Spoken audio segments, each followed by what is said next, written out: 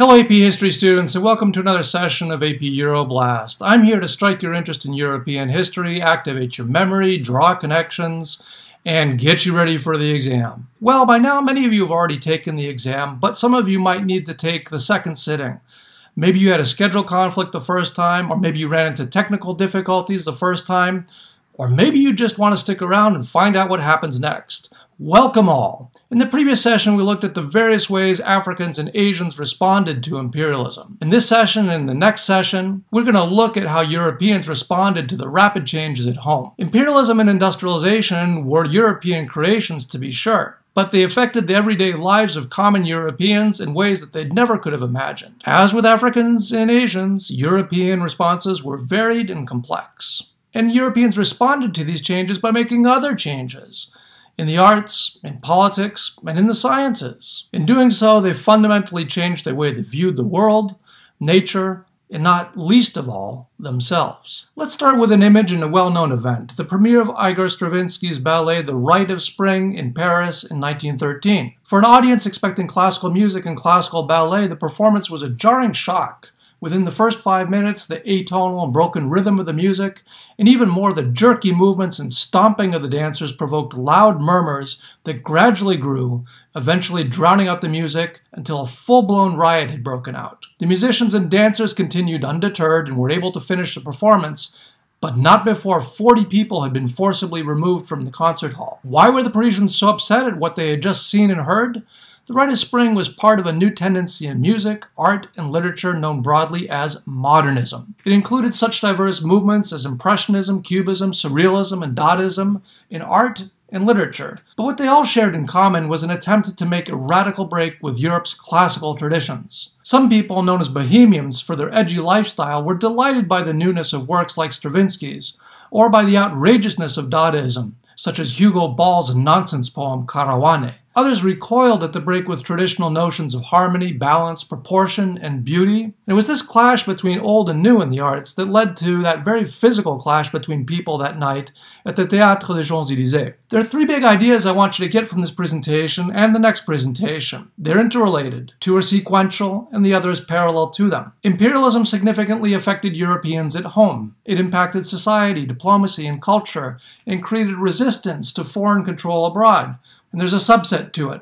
Direct and indirect exposure to non-European peoples influenced the styles of European artists and writers and led to debate about imperialism. Key concept 3.5.3 runs more or less parallel to these other two concepts. They overlap one another, but follow each other more or less in sequence. After the 1848 revolutions, Europe turned towards a realist and materialist worldview. A new relativism in values emerged along with a loss of confidence in the objectivity of knowledge. This led to modernism in intellectual and cultural life. If you're thinking that the last two, about a realist and materialist worldview, and a relativism in values with a loss of confidence in the objectivity of knowledge, that they seem to contradict each other, you're right. But this just shows how much European thinking changed between the mid-19th century, when anything seemed possible, and the early 20th century when the world seemed a much darker place, a view that World War I only served to confirm and to augment. In this session, we'll just focus on the realist and materialist worldview and save modernism, Stravinsky and others, for next time. Realism was a new artistic movement that started in the 1840s. Before we discuss it further, we have to understand that new artistic movements always try to be different from the ones before them. This gives us an opportunity to review briefly the artistic movements we've seen with some key examples. So here they are. The Renaissance broke away from somewhat stiff focus on religious imagery of medieval art to more naturalistic portrayals of new elite families in daily life. But then there was a shift from the Renaissance's realistic, detailed emphasis on the human body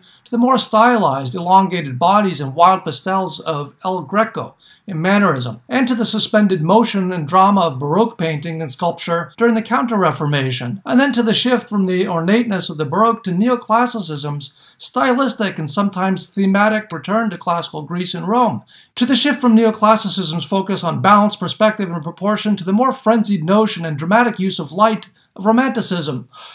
And breathe. This brings us to realism. Not only did painters such as Gustave Courbet and Jean Millet bring a stark, almost photographic approach to the detail of their subjects, they were real in their emphasis on the daily activities of common people, such as these stone breakers, stoically preparing the way for a road as part of France's industrialization. Rather than the noble, sometimes wild, and highly individualistic ideals of Romanticism, realism drew attention to the material existence and suffering of working people. Such sympathetic portrayals of the working class often made urban upper classes uneasy, if not downright hostile towards realism. It reminded them of the 1848 revolution and the power working people had shown in demanding and then getting national workshops. They remembered all too well the rioting of the June days, so upper classes strongly disliked seeing powerful portrayals of the working classes. Millet's painting The Gleaners drew such criticism, and if we pay close attention to detail, we'll understand why. The background shows an abundant wheat harvest having just been gathered, supervised by a man on horseback. The harvest presumably will make a large profit for the landowner when sold in the city. The painting's focus, however, is on three peasant women in the foreground,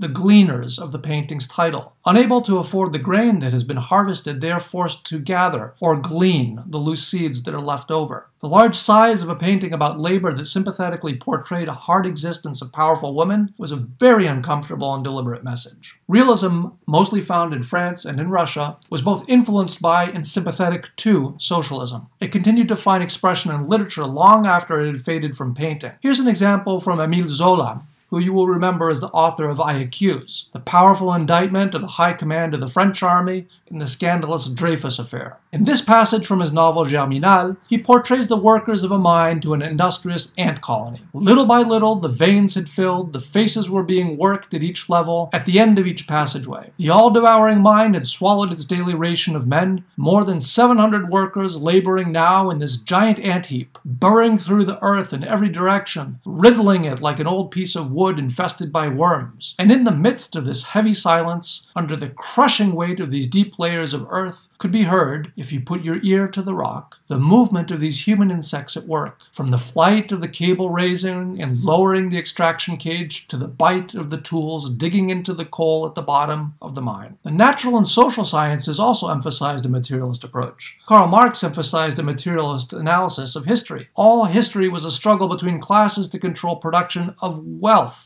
Material. Ideas, leaders, wars, and everything else were secondary in Marx's view to this materialist struggle. At the same time, Charles Darwin developed a rational and materialist account of biological change. Evolution and natural selection explained the development of the human species. Darwin was certainly one of the most influential of 19th century scientists, but there are many others. Germ theory was another important development in biology. This was one of the several advances in medicine we previously discussed in looking at the Second Industrial Revolution. Louis Pasteur and his discoveries of the principles of vaccination, microbial fermentation, and pasteurization saved countless lives. And Robert Koch elaborated on his work to unmask the bacterial agents of the century's two biggest killers, tuberculosis and cholera. At the beginning of the century, John Dalton had already introduced atomic theory into chemistry, which enabled much more systematic experimentation and investigation of chemical compounds. By the 1860s, the first periodic table had been formulated. In physics, electromagnetism brought together electricity, light, and magnetism, leading to big changes in work life. Likewise, theoretical studies in thermodynamics led to discoveries that had real-life applications in converting heat to energy and in the development later of refrigeration. As a review side note, this is another example of Napoleon Bonaparte's lasting influence through the creation of École Polytechnique at the beginning of the century. Sadi Carnot was one of the early graduates and was the first physicist to propose a thermodynamic cycle, known by his name as the Carnot cycle, and he conceptualized the theoretical Carnot heat engine that we see here on the slide.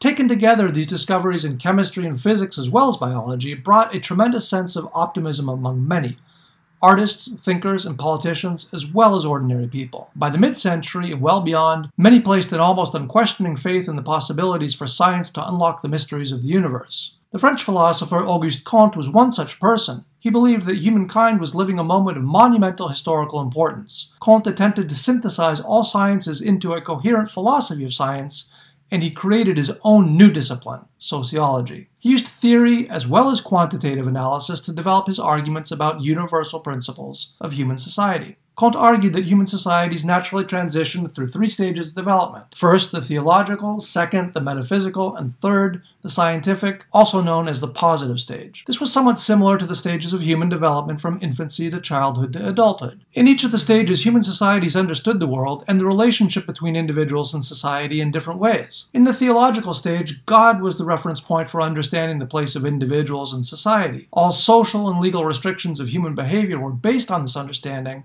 and the wisdom of ancestors was accepted more or less without questioning. In the metaphysical stage, the accepted wisdom of the past was questioned, and humans used reason and questioning to develop new understandings of their place in relationship to society. The awareness of universal individual rights was achieved, and these rights were beyond the authority of human rulers to limit them. Although these rights were considered sacred or God-given, God began to be understood more metaphorically. Finally, in the positive stage, humans could find solutions to social problems using science, and science's power to impact positive change for humanity globally gave it authority not only over God, but even over the proclamations of human rights. Each stage was seen as one of progress over the previous stage. Kant has had a long-lasting influence on the world and even on 2 national histories. In 1908, followers of Kant's ideas led a revolt in Turkey that re-established the recently written constitution, and they forced the Ottoman ruler from power and established multi-party democracy for the first time. When Brazil transitioned from empire to republic in 1889, the new flag was inscribed with the words "Order and Progress," a direct reference to Kant's positivist motto. Love as a principle, and order as the basis, progress as the goal. Kant's synthesis of the sciences and history also hugely influenced Marx in his synthesis of the stages of human history into a series of class struggles. Marx and Kant, like many politicians of their time,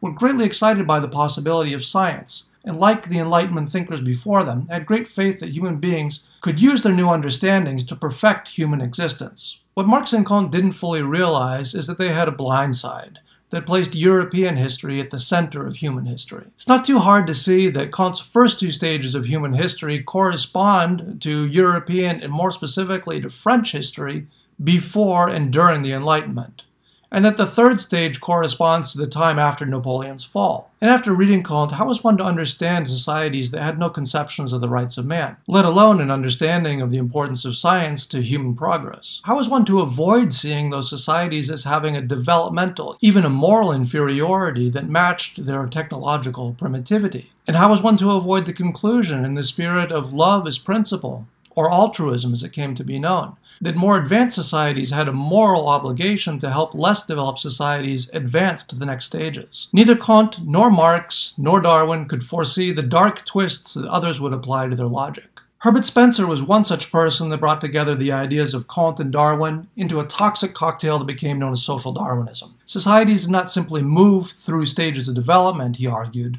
but as with species in nature, competed for access to resources and evolved to become stronger. It was Spencer, not Darwin, who coined the term survival of the fittest. Spencer was not a misanthropist, but he is known for attacking the interventionist liberal state that tried to protect the poor in England. By helping the poor, he argued, the state was interfering in a natural selection process and therefore slowing the improvement of humanity. In that sense, Spencer is the forerunner of what is known today as libertarianism. Certainly the ideas of Kant, Darwin, and Spencer could be understood, augmented, misrepresented, and applied to justify the socioeconomic and cultural positions of the powerful. Other thinkers were neither as sophisticated nor as nuanced as Spencer. A whole range of pseudosciences took hold in Europe and across the globe where people of European ancestry were dominant. The most insidious example is their culmination in the systematic study of phony genetics, or eugenics, in Nazi Germany. The realist and materialist views that we've examined today were fueled by industrialization, and they contributed to imperialism's advance. Not all realists and materialists favored imperialism, however. Marx, for example, was a huge critic of imperialism's inequalities, just as realist writers and painters criticized the material inequalities of Europe itself. Next time we'll examine a different response to imperialism and industrialization, modernism. And we'll get back to that tumultuous premiere of Stravinsky's Rite of Spring. Please leave your comments, remember to like, share, and subscribe, and keep learning! Thank you for watching. It's been a blast.